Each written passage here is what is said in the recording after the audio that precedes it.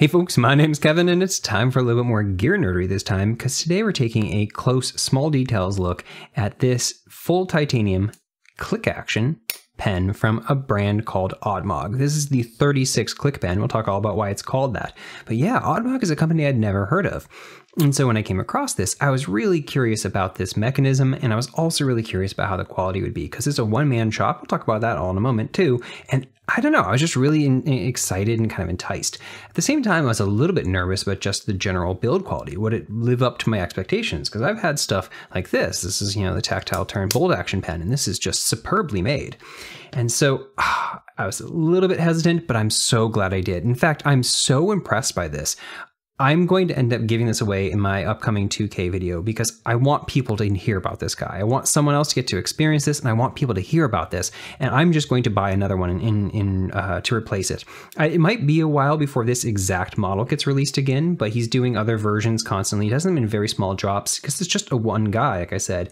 And so I think the versions that are coming out next are going to have clips attached. He's been done clipped and clipless versions in the past. Anyway, yeah, I'm blown away. I really want people to know about this. So why was this so blown away and why was this interested in the first place? Now, I've had these three titanium pens for a while. These two are bolt action pens from Tactile Turn, and this is also a bolt action pen from Urban Survival Gear. This is the TieScribe Bolt V2. They're onto like the TieScribe Go version now, which pulls it up a little bit higher, or maybe just extends this down a little bit lower and has like a push button-y feel at the top, but it's not a true push button pen. And so the thing is, since I got these and just, in general in the last few years, a lot of other pretty well made, honestly, bolt action pens have come onto the market. One of the things that's done is made them available at lower price points and to open them up to other people. And that's really cool because these are kind of expensive. This one, these are like $100. This was like 100 and I don't remember, but this was actually a gift to me. And this thing I think was about 140 when I got it. These things are a little out of the price range for a bunch of people.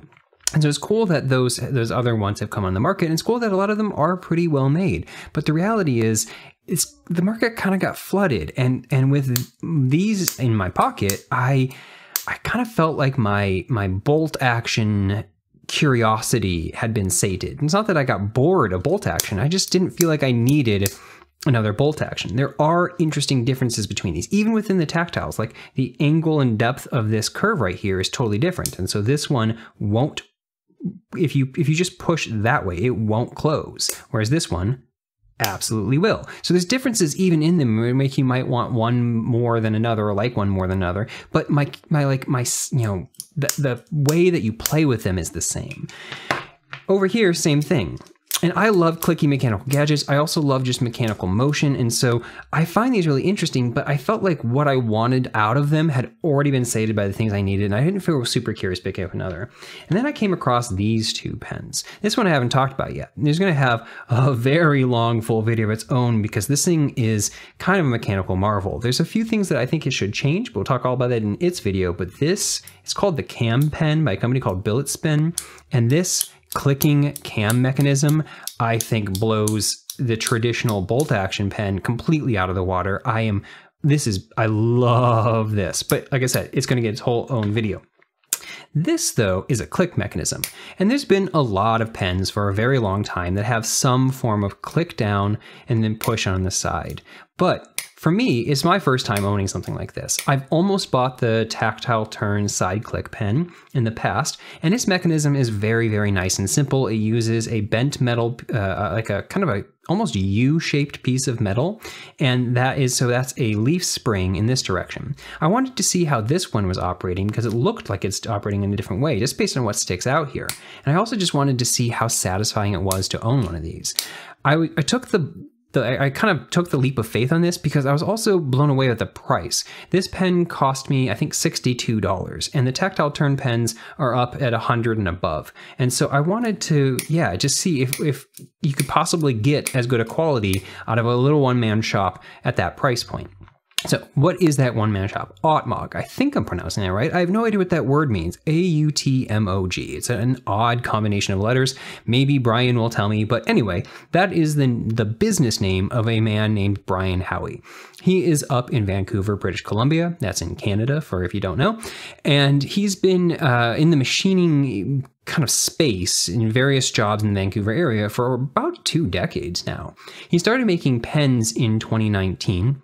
And he ran his first of 6 successful Kickstarter campaigns. The original one was for a much thicker and shorter pen that also had like a kind of just a machine, straight off the machine polished finish. Do I have anything that would be representative of that? I don't know, just like a straight machined type finish.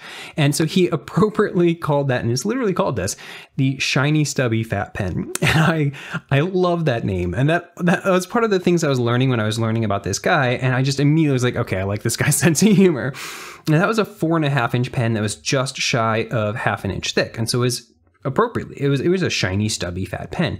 This, on the other hand, is something very different.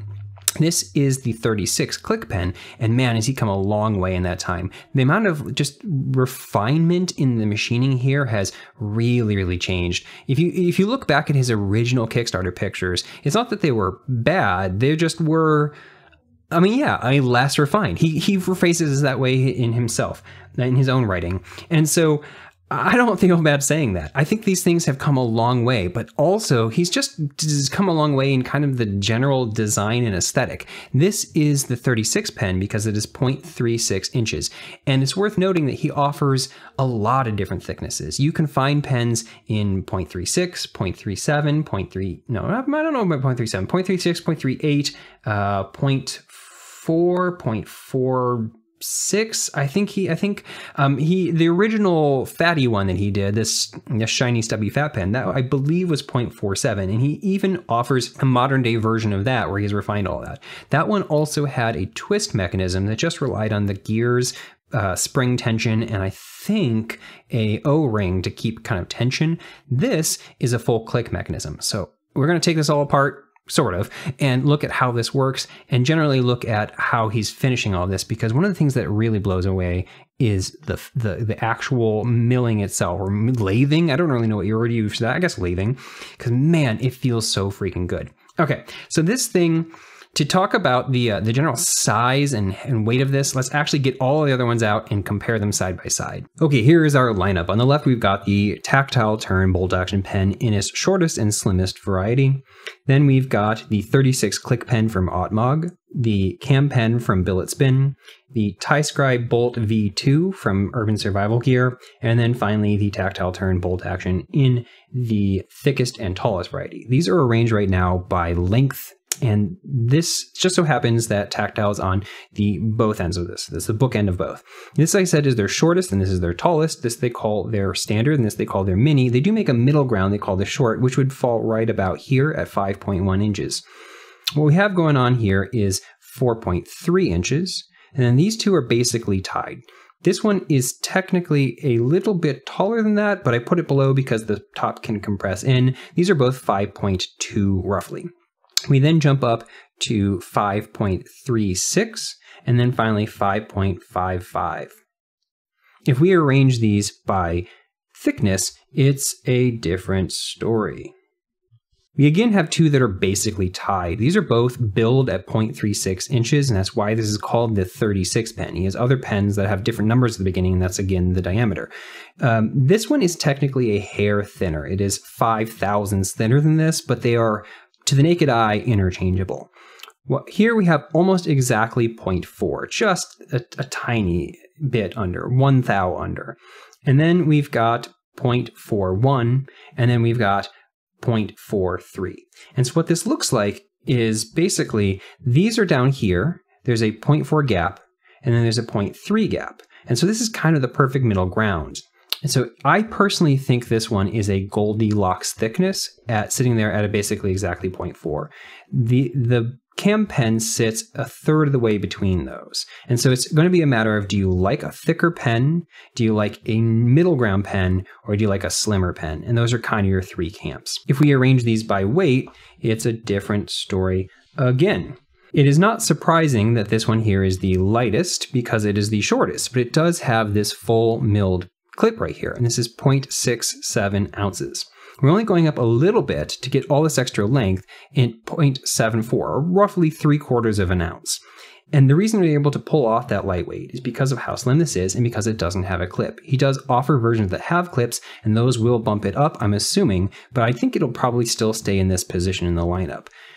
Then we go up almost exactly 1/4 of an ounce to the tie scribe, which is basically exactly 1 ounce, just a hair under, but basically 1 ounce. We go up 1/4 of an ounce again to 1.25 for the tactile turn. We then go up almost a full 1/4 of an ounce to 1.45 at the cam pen. So it's interesting to see this all the way over here because it was tied with this one for length. So these are the two shortest, but this is the heaviest. And it is literally twice the weight of the Autmog. So it's going to be a matter of what your preferences are, both in terms of how much heft you want in your hand and how much the thickness. I tried writing with this for a good while, and I never felt true fatigue, but it definitely does feel heavier. This one is so light, and it almost, I would say, disappears in your hand, but not in a bad way. It's light, but it's slim enough that it still has a really nice density feel to it.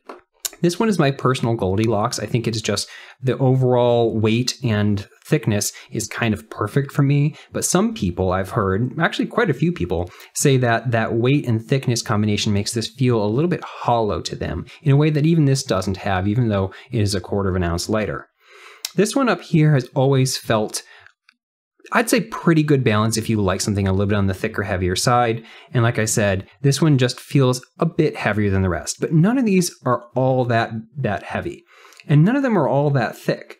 I think personally, I love writing with these ones, and I really love writing with this one. This is a little bit thick for my preferences, and I kind of really like where this one sits in the thickness dimension too. Okay, so at the end of the day, what this is a very lightweight pen. I mean, it's less than 3/4. I mean, it's barely less, but it's 3/4 of an ounce, and that puts it in that very kind of featherweight space. But because it is thin, it has a really nice density to it. It doesn't feel hollow. It doesn't feel empty. It just feels really, really good. The size, I think, is a nice middle ground. It hits, I think, in a very pleasant space on your hand, and the balance point on this, let's see if I can get that, is right there, pretty much dead center. And so as a result, the balance is sitting right about here in your hand. And so when you're resting, it doesn't feel like you have a bunch swinging around. It feels like the weight is resting right about where you'd want it to be. I love the experience of writing with this. It came with a Pilot G2 in a 0.5 millimeter. And so, but take it or leave that part of it out. The actual experience of holding the pen and moving it along the page, it felt great in my hand. I personally really like these thinner pens. Some people like a big, thick one, and this also feels nice. And if I'm doing a very long amount of writing, sometimes this is a little bit better because your fingers just aren't quite as cramped together. But I don't have any problems using a thinner pen like this, and it fits in a lot of different spaces, and I really, really like that aspect of it. Another important part of what it's like to actually write with the pen has to do with how well the refill fits within the hole at the tip of the pen body itself. If it's a loose fit, then the pen refill will shift back and forth as you write. To show you what I'm talking about, I created a low-res model. Now, most pens aren't this bad with this much slack, but some actually are. And so what happens as you go to write, you'll see that the tip here actually lags behind your motion on the pen body. As you push, you have to shift the entire pen bit to the side before you start dragging. So you start moving to the right, and then it's not until you hit the other side wall that it starts coming with you. And so you get this really kind of sloppy, laggy type writing that doesn't feel responsive. It can also mean that you don't have the pen tip go where you expect it to go, and it can actually make your letters not look right. This is especially bad if you're trying to do any kind of fine detail work or illustration or drafting or something like that. The other way you see this effect is as you go to pick the pen up off the page and put it back down, because there's actually a point where you touch the page and you haven't actually made contact with that sidewall yet. And so it's not until you actually make that second amount of pressure that you are now able to move the pen tip. And then as you release, it does the exact same thing in reverse. First you lift off and it pulls off of the sidewall, and then it pulls up off of the page. And so you can get these kind of false starts and stops, and the tip you can see on the end of your letters, it'll just kind of like wiggle off to the side a little bit. And it just looks really, really bad. Now on high-end pens, a lot of them do a pretty good job, but this does one of the best jobs I've ever seen. This is effectively completely locked in. There is the most imperceptible little bit of wiggle right there, and this is something that, because he's the type of person that is constantly always improving with each new small batch, he says that he's refined this even more and made it so there is absolutely no perceptible wiggle. Previously, my tactile turn pens had done the best job at this, specifically this big one. This one has almost no wiggle, but definitely more. This one here has a little bit of wiggle, not bad, you can hear it. The cam pen has probably the most of any of the ones, but this is still not bad, but it has a little bit of wiggle right there. And the tie scribe has, I'd say probably pretty similar to the cam pen. This one though is the best of any I've ever experienced. It's practically completely solid, and as a result, you can get really fine, precise motions if you're trying to draw. Now, in that same direction, he offers versions of this with a different nose. This is what he calls his round nose, but he offers versions with what he calls a step nose, where instead of a smooth linear slope down, it's a steep slope and then a flat line. I guess this isn't linear, that one is linear. That more precise tip pulls the amount of metal here inward, and so it gives you better visibility into where the tip is going at different angles. And so those types of tips are often things you can find on like drafting pens. I think both look really, really nice, and I can't believe just how well he's able to hit the very, very tight clearances. One of the things about it is this grip. So a lot of pens you'll find have something along the lines of this. They have some kind of texture at the bottom. We have the same thing over here. They did a cool version where it's actually changing as it goes. We'll talk about that in that video. But these pens are kind of modeled after the tactile style. If you look at this, tactile turn's claim to fame, though what makes it a tactile turn is, well, it's been a turned pen because it's lathed, but then it has this ribbing. And this is pretty iconic, famous ribbing. And I took this under my microscope and tried my best to measure this, the distance here, and I'm pretty confident that the ribbing on here is about 10 thou apart. Now, that's the kind of thing where to your regular eyes, you can clearly see the ribbing. But if you take it far away, it kind of vanishes. That ribbing also allows them to hide that seam. Isn't that cool? But it means that the ribbing gives you pretty darn good texture, but maybe sometimes a little bit too much texture. I personally think it feels nice, but it does wear a little bit, and it also wears on your pocket as you pull it in out of your pocket. And some people find that this is just a bit too much. That's where this comes in, because my God, this feels amazing. This also has a micro ribbing texture, but it's even smaller. Let me zoom in. Yeah. So my best attempt to measure this, peg this at exactly half. I believe this is 5 thou spacing. And the result is that you honestly can only kind of make out that it is ribbed with your eyes. Maybe your eyes are better than mine, but it kind of just has like a sort of very slight lined texture. It doesn't really look ribbed. When you feel it though, that's where it comes in. You can definitely pull your finger over this. But if you just glide your fingers over this, it's close enough together that it feels smooth. It doesn't feel ribbed the same way that these do. These feel ribbed. But that ribbing gives you excellent traction as you go. When you put actual pressure on this, it locks you in. This feels more like a fingerprint than this. This feels like ribbed. And this, like I said, it feels like the same kind of spacing as your actual fingerprint, and it just kind of grips. I love this. This is honestly my favorite texture of any pen so far. I like it significantly more than the tactile turn even, because it has the same effect, but it just kind of vanishes when you don't want it. And man, it works so well. Now you might wonder, is he hiding anything here? But no, the reality is this is a single unibody piece here. And so there is no seam whatsoever. Now, on the tactile turns, that seam is because you could take off this end cap in order to get access to the pen refill. This cap comes off on the back too, but that's not something you really normally would take off unless you're trying to take out the bolt mechanism. But this front part is unscrews, and there is your spring, which can flop off fairly easily, and there is your pen refill. You'll also notice that there is a little O-ring, and that O-ring helps resist motion in this turn.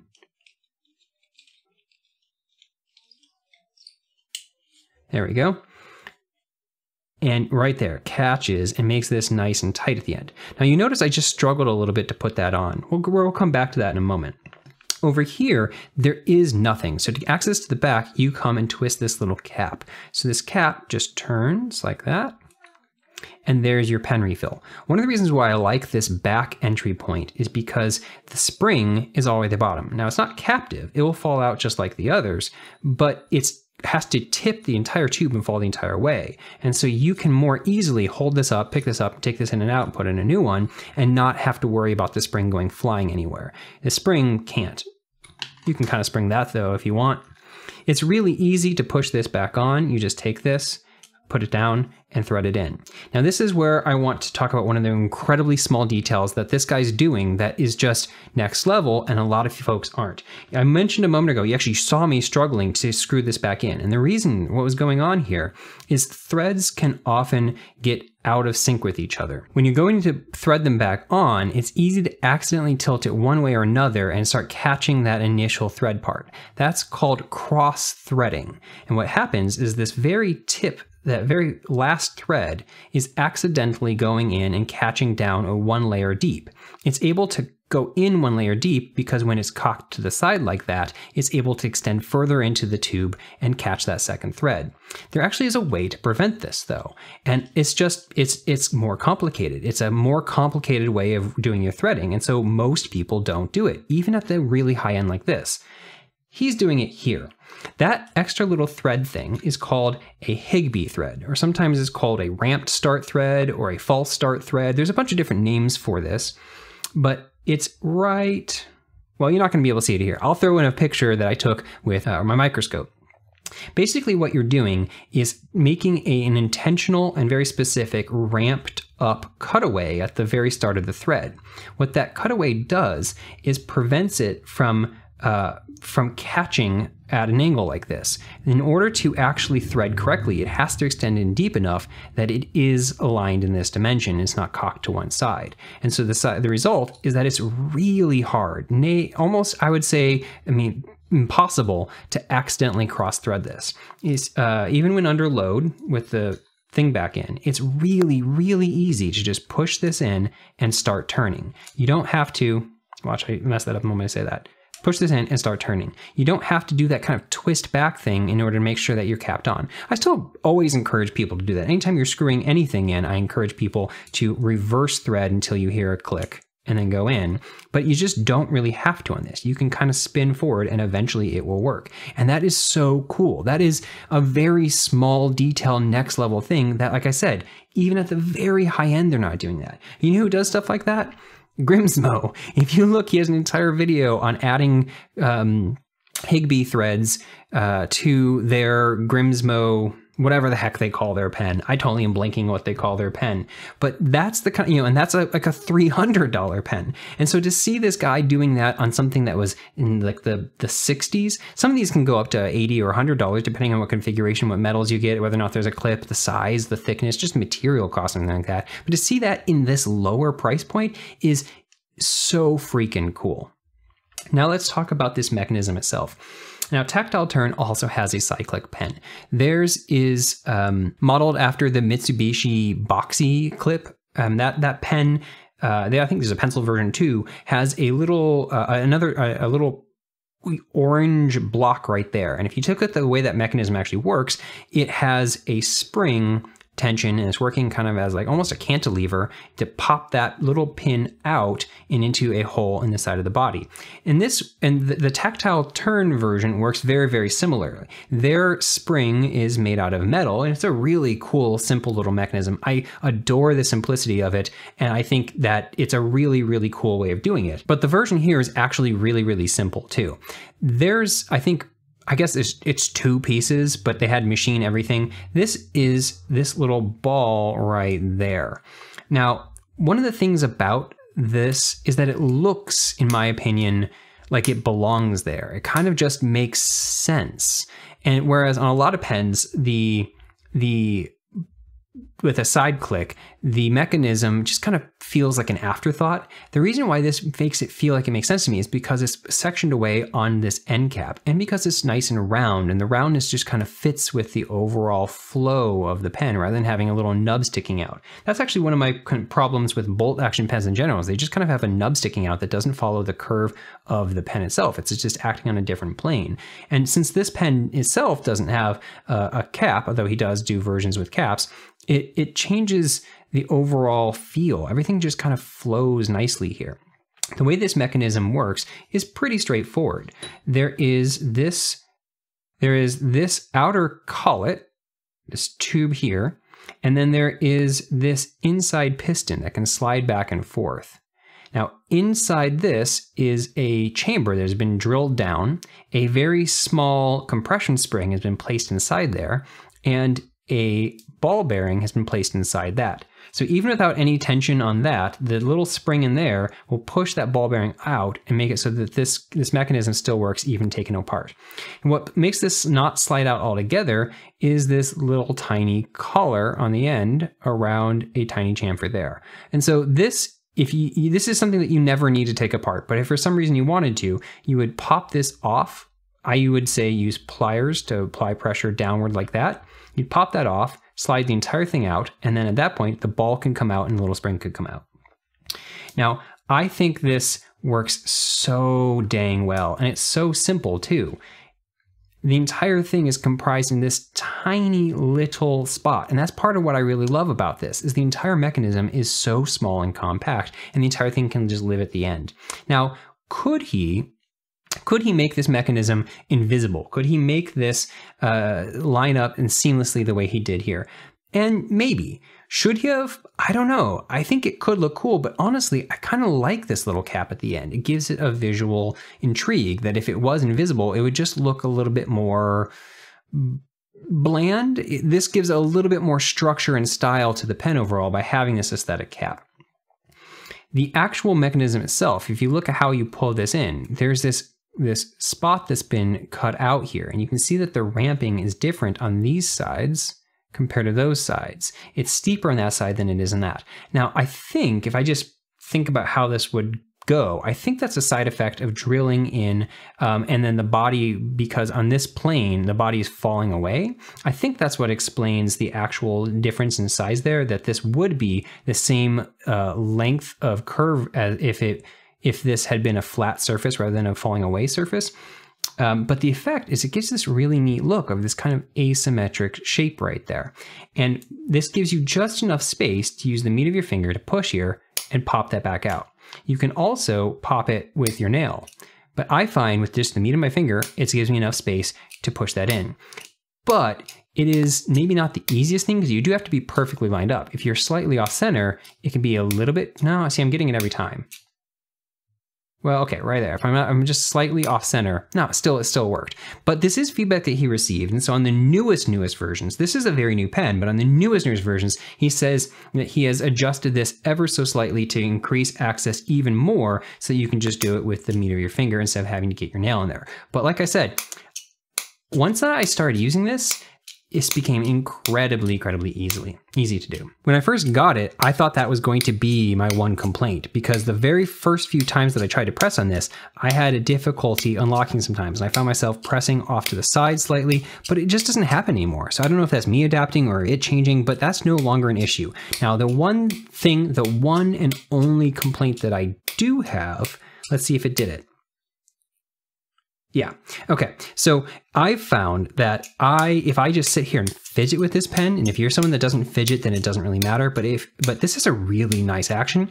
So if I find that sometimes if I sit there and fidget, sometimes this becomes ever so slightly loose. Like it didn't that time. That's still perfectly tight. And the reason is because of the way that you have to grip this. I find that my hand naturally kind of twists this to the side. So this is the kind of thing, it's such a small amount, and that I think you could solve this really easily with a tiny amount of blue thread locker. But I do very much mean a tiny amount of blue thread locker, because you don't have a ton of grip on this thing. However, if you do end up putting a little bit of thread locker on there and need to get it back open, the only time you ever need to open this is to change the refill. So it's not something you do often. Because there is this hole right here, you could actually take something like I used here in my model earlier, stick it in there, and use this for leverage to torque it to the side. So it actually wouldn't be hard to break it, but again, tiny bit of thread locker. I also think that's something that he could address with slightly tighter threading, but I noticed he said that he did change the threading in his most recent version, so maybe that's something he's already fixed. This top part up here is narrower, and it actually has an even finer ribbing. I will show you a picture in an overlay, but I couldn't measure it. It was so small that I think it's maybe like 2.5 thou or 2 thou. And so you can still feel the texture here, but it's even smaller amount. And it sticks up basically exactly 1/4 of an inch and then pops right down. You can see right there. Now, when I first got this, if you think about the way that this is working, that ball is has spring tension pushing it upward. And so it's riding along the inside of this chamber until it can pop into place. And what that means is that that ball is riding along that spot right there. And so when I first got this, the very first few times I clicked this, like basically like any pen, anything that has metal on metal sliding, there was initially a very slight gritty feeling. But I've broken this in just by using it. It did not take long at all. And now this has a very nice smooth action. Now, how silent is this? You can hear it definitely makes some noise as it goes. That is the sound of that metal sliding on that metal. I suspect that you could reduce the sound of that by adding some kind of lubrication there, but you kind of can't because you're pressing on that object right there and it would get all over your thumb. Can you use this silently? Well, you can. If you go slowly, it doesn't make a very loud click. Because really, it's that little tiny bit at the end.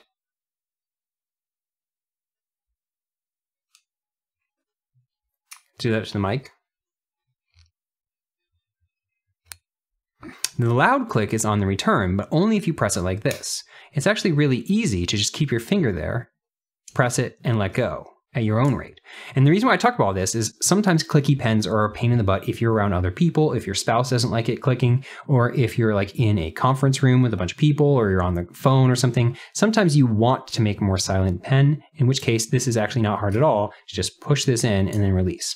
But under normal circumstances, ooh, it has a really satisfying, nice, authoritative click.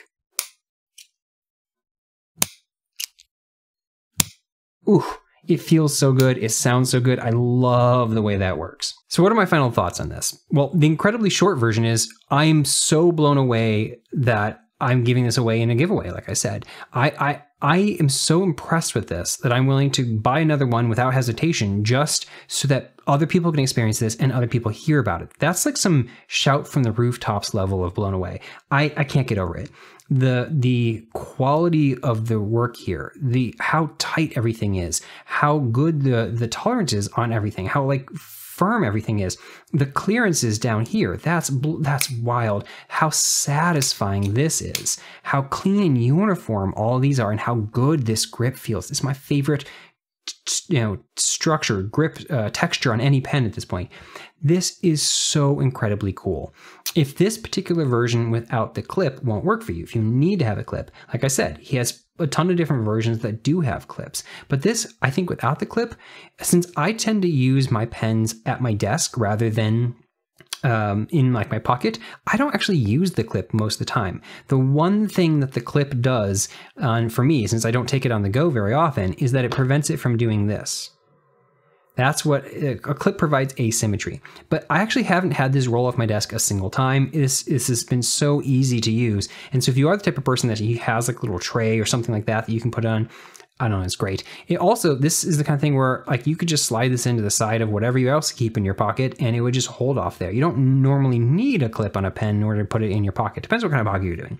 So like I said, I think this version just makes it stand out as something even more clean and sleek in my collection.